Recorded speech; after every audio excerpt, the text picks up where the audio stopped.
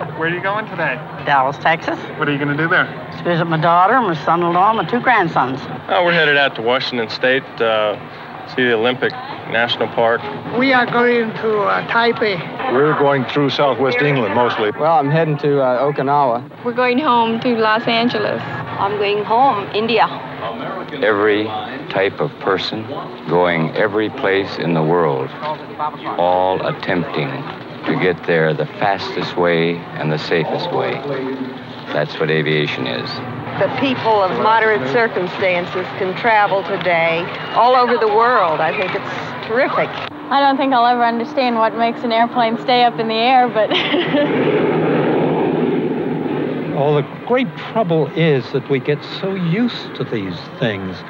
We don't think of it as a miracle anymore. But of course it is.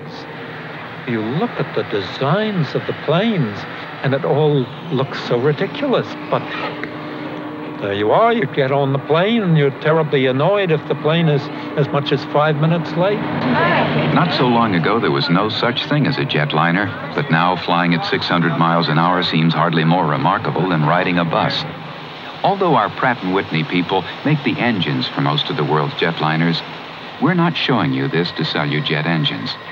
We're showing you Dulles because technology is our business. And this technology has brought our world closer together. The space is shrinking, there's no question about it, as technology progresses down the road. And of course, we haven't seen anything yet compared to what our children and grandchildren will eventually see. I'm convinced of that.